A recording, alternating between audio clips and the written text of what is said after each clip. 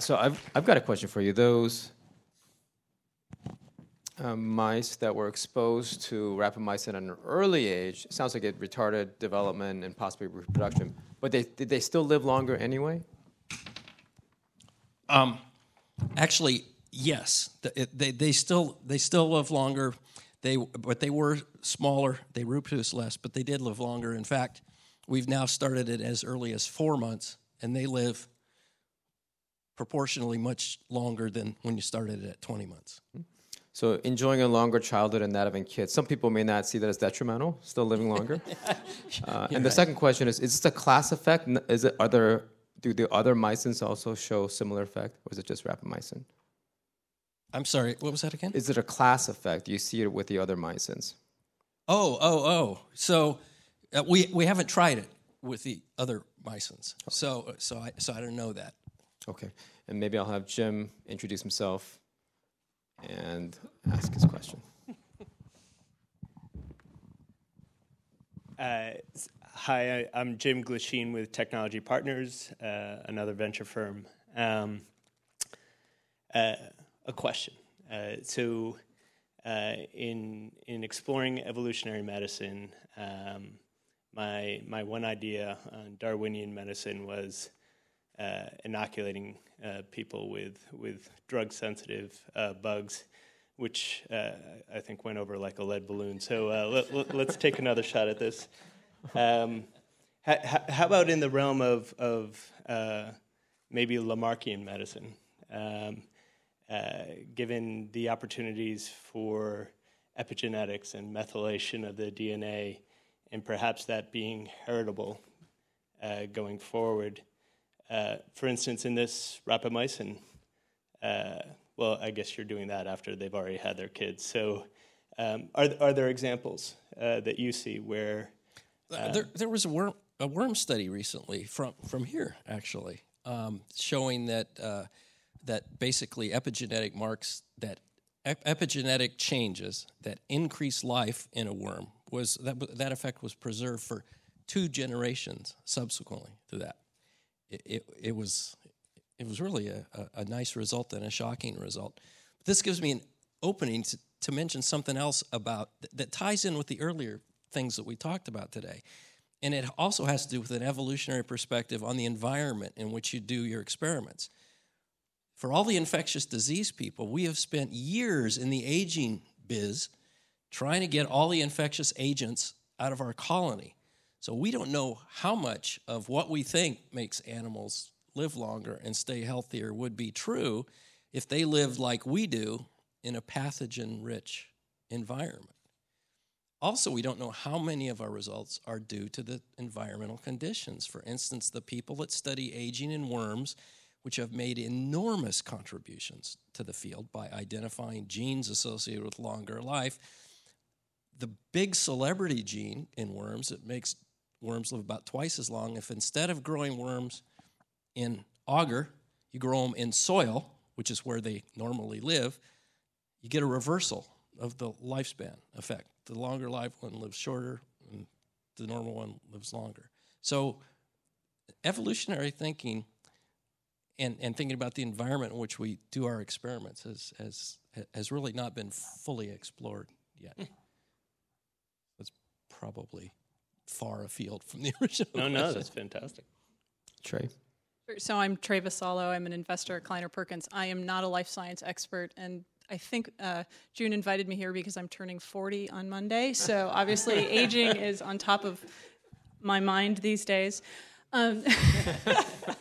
So a couple of questions. One was actually on what you just brought up, June, which was sort of the notion that the dietary restriction, because you're doing that, are you actually reducing unintended toxins in what you're actually feeding animals and so or people, and therefore that is giving them a boosted immune response? So that was question one. I'll let you respond. So, yeah, there's been a ton of research on the component of the diet matter. Could there be unacknowledged toxins in the diet? It doesn't look like that at this point.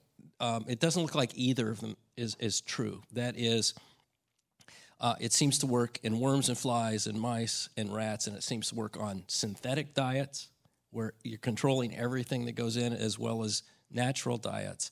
So I don't think it's that. And the other question is, if you thought about this in people, how do you implement it? I mean, is that talking about reducing the calories from our modern society by 30%, or is it taking a traditional diet? Actually, I didn't realize those things aren't all that different. So I guess that's not really a problem. The other thing is you don't get the same thing from exercise. You can get just as skinny by exercising, and if you're a mouse, that doesn't do the same thing. So my follow-up question was really on rapamycin. So are you proposing that's a wonder drug? And then the ramification of that really gets to something I saw in your talk that I saw online, which is the ethical dilemma around that. You still have to die. So you're prolonging death by a period of time. Death is messy. And so there are obviously some advantages over a period of time, but then at some point you still have to go through some sort of bodily destruction process. So, you spent a fair amount of time thinking about this, so it'd be great to hear. Sure. So first, is rapamycin a wonder drug? I'm not a rapamycin evangelist, unlike some of the people at my institution. If we think about the number of drugs that have cured cancers in mice, cured Alzheimer's disease in mice, but they haven't worked for people, it's a whole other discussion about. We've basically bet the whole farm on mice, and I think that's a huge mistake. So maybe not. I'm agnostic about that. The ethical implications of, I've had people yell at me, what, you're trying to make people live longer? And the answer is no, trying to make people healthier, and stay healthier longer. I think that's an easier sell, and I also think it's something that we've done historically. Elie Metchnikoff, the Nobel Prize-winning physiologist, complained about the number of people the state had to support in terms of health care, over the age of 70. And this was in France in 1907, where life expectancy was 50 years. So somehow we've muddled through. I don't think we're ethically degenerate now compared to then. So I think that these are serious problems, but they're serious problems whether we slow the aging rate or not, that we're going to have to deal with. You highlighted the trade-offs between old age and earlier life.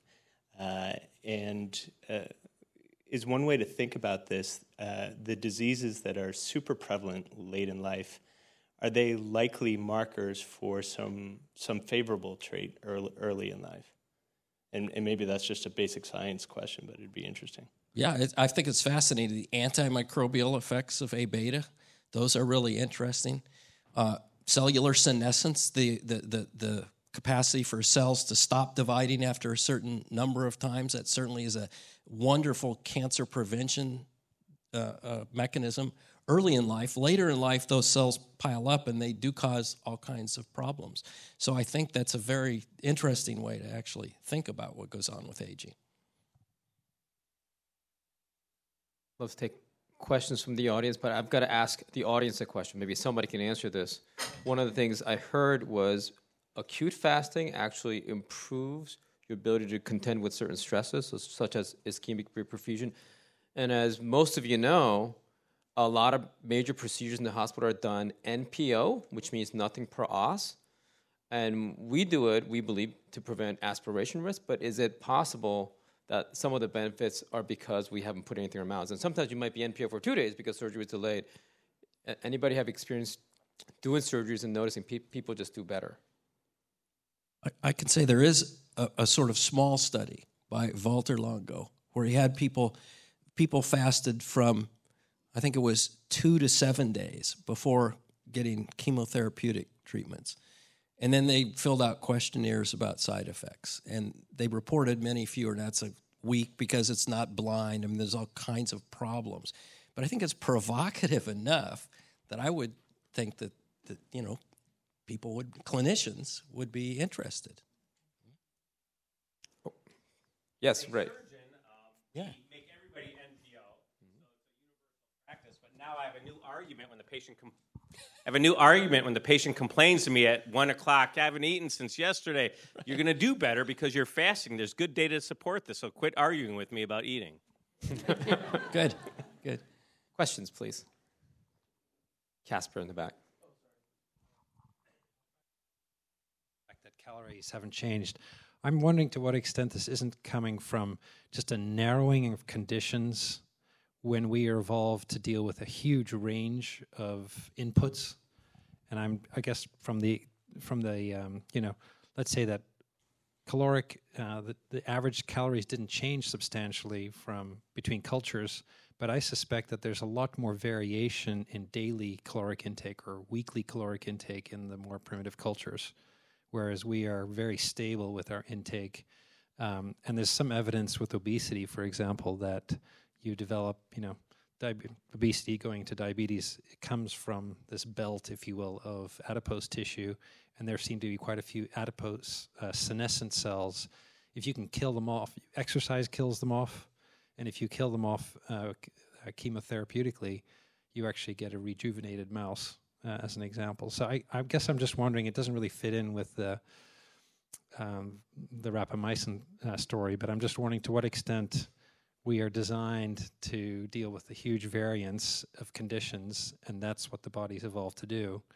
And by having a homogeneous environment and inputs, you get maladaptation.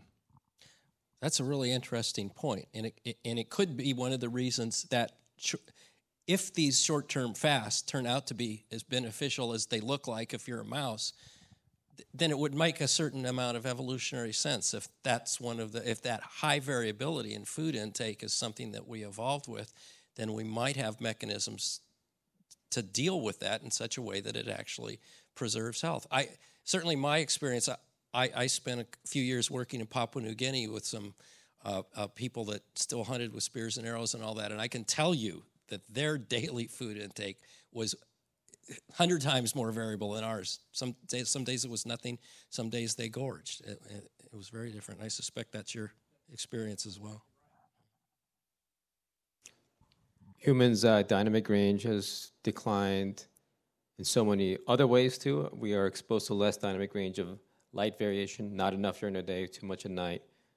Also thermal variation. We used to live in ambient temperature, and now we live in 70 degrees Palo Alto all the time. Next question, please. Have you done any omics evaluations? Yeah, there's some metabolomics and some proteomics about to be published on the rapamycin mice. Is that what you're talking about? Yes. So where are you? Right. Yes, but I can't get. It's not my work. I don't want to talk about anybody else's work. But we do have some things that are just about to be published on caloric restriction, rapamycin, proteomic and metabolomic analysis of similarities and differences between the two things. They're both chronic treatments.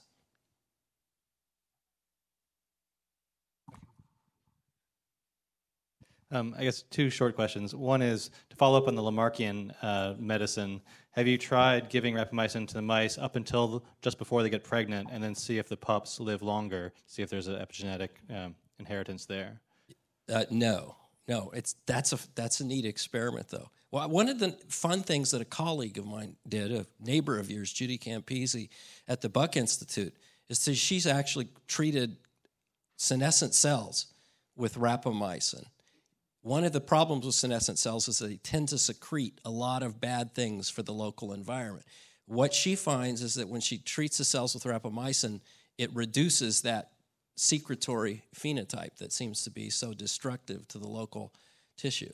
So, yeah, but my second question actually follows up on that point, which is there's this recent experiment where they triggered apoptosis instead of senescence, and it had all these benefits. So, do you have a hypothesis for why we have senescent cells? Why not just trigger apoptosis? I mean, I understand you don't want damaged cells to hang around to cause cancer, but if you clear them from apoptosis, that would solve that problem. So why senescent? Yeah, I do have a hypothesis, but it's not mine. It's Judy's, so I'll steal it as long as I give her credit.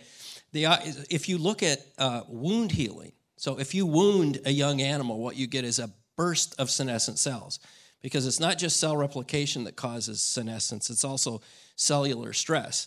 And it turns out that if you remove those senescent cells, wounds actually heal more slowly. So it could be that there's this early life benefit that, again, a trade-off turns into a late life detriment.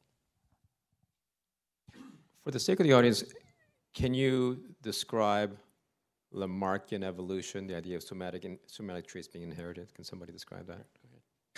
Your question. Your question. My question, my fault.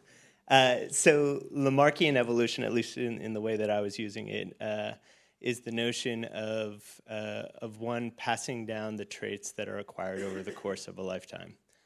So often seen as the opposite of Darwinian evolution, and rightly thrown into the trash heap with the acceptance of Darwin's theory, the giraffe neck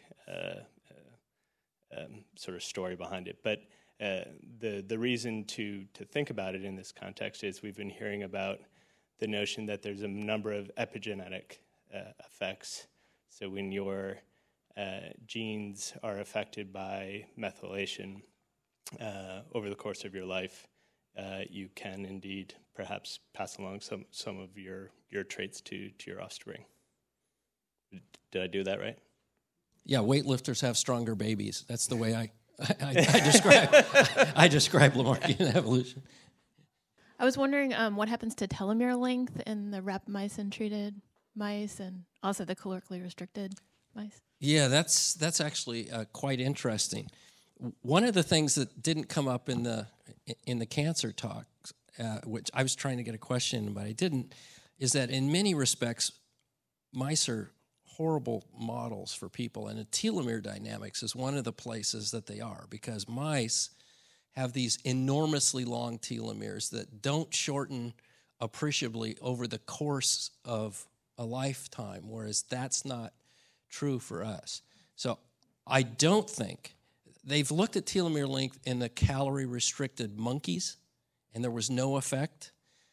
But I don't think they've been able to do this in calorie-restricted mice because the telomeres are so long that there's such a small amount of shortening. It could be that I missed a paper on that. We certainly, it hasn't been looked at yet in rapamycin, I can tell you that. I'd love to wrap up.